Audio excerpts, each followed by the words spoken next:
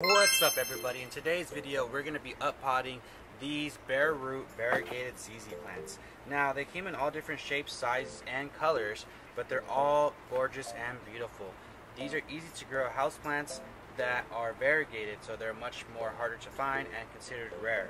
So for the soil mix that we're using, we're making sure to use a high drainage mix, so meaning that it's almost pretty much all perlite with a little bit of compost, earthworm castings, and a few other things just to add some nutrients and life into the soil. So for the pots that we're going to be using these 4-inch square pots. I just like that they're nice and wide, and they'll give a nice little anchor for the plant to be in. The first one that we're doing is this beautiful variegated ZZ. They came in all different shapes and sizes. Like I said, they're rooted, small little roots, and we're just going to go ahead and bury the roots into the soil here. At the end, we're going to go ahead and water it and put it inside the greenhouse where it's nice and warm so they can get acclimated.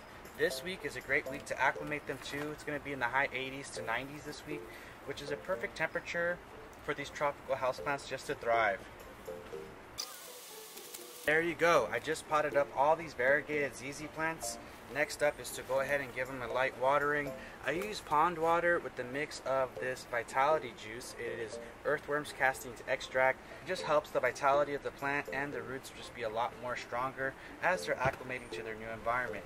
Now, after I water them, I'm going to go ahead and put them in the greenhouse where they'll be nice and warm in the shade. It is going to be warm this week and above in the high 80s and 90s, so I don't need to add any additional heating. The humidity should be good, and we're good to go after that.